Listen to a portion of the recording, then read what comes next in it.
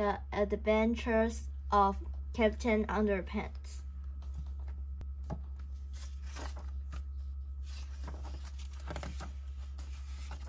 Chapter 1. George and Howard.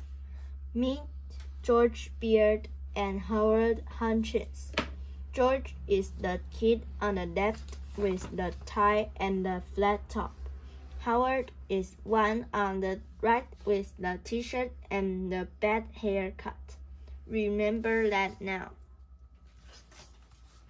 George and Howard were best friends. They had a lot of common.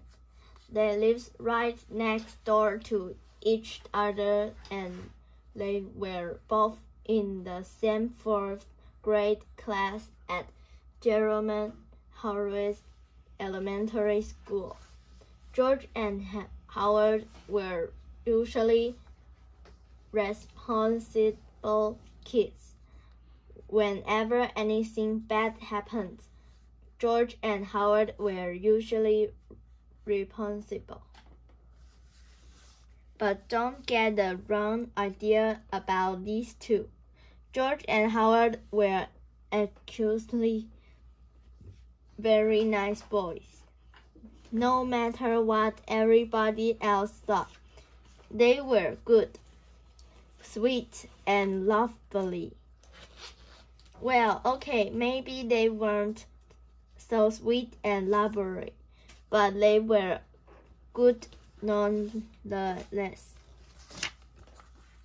It's just as George and Howard each had a silly stick a mile long.